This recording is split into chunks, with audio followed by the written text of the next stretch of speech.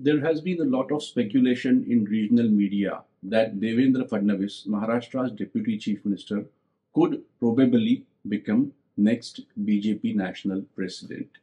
Now, this story is being reported by local Marathi papers, and the reasons which were cited were after BJP's defeat in Lok Sabha elections, Devendra Fadnavis had volunteered to resign as Deputy Chief Minister and work full-time for the party as party worker. However, at that time, party leadership in Delhi told him that he should continue to be part of government and also work for the party. Now that the term of BJP National President JP Nadda is getting over soon, this speculation has begun once again. Another leader from Maharashtra whose name is being reported is National General Secretary of BJP, Vinod Tawde. However, the stories have been mainly about Devendra Fadnavis.